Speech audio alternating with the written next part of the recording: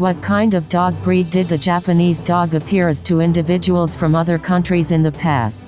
We would like to explore the relationship between the Japanese people and dogs from that time, referencing the Nippo 50th anniversary history of the Nihonkan Hazunkei. In this issue, we have translated a summary of the section on Japan and dogs in Edward C. Ashe's extensive work, The History and Development of the Dog, which was quoted in the anniversary book.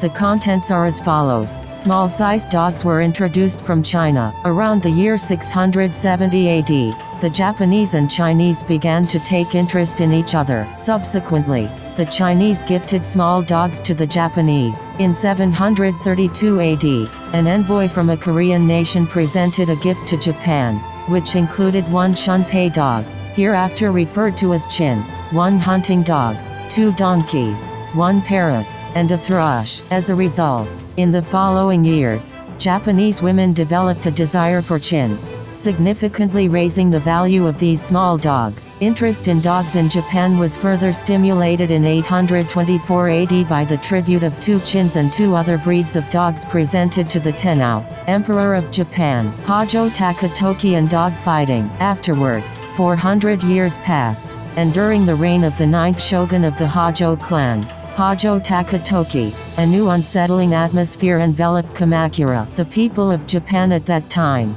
instead of visiting archery dojos or Japanese swordsmanship schools, would, day and night without distinction, squander their time with Meiko and Hokan, who were often flatterers. The once simple and unpretentious meals of the past gradually transformed into something resembling Chinese cuisine.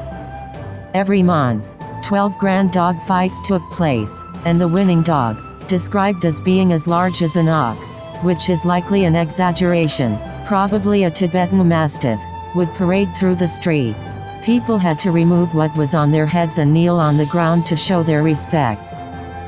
Introduction of British breeds to Japan. It is believed that British dogs first came to Japan in the early 17th century. This belief is based on a letter from General Harris to the British governor stationed in Japan, instructing the lords of Iki and Hirado to send gifts, which included dogs such as mastiffs, cocker spaniels, greyhounds, and others. From the Nippo 50th anniversary history and development of dogs, I have summarized the content from around AD 670 to the early 17th century. How was it? Please note that these books were published 50 and 100 years ago, so the information may differ from current historical records. In the next installment, I would like to explain the protective laws for representative dogs of the Edo period. Those well versed in history might already know about this. We believe that our relationship with customers begins after they bring a puppy home. Our motto is "Our foundation is family." We strive to be like family to our customers for a lifetime. If you have any questions or concerns, please don't hesitate to contact us at the email address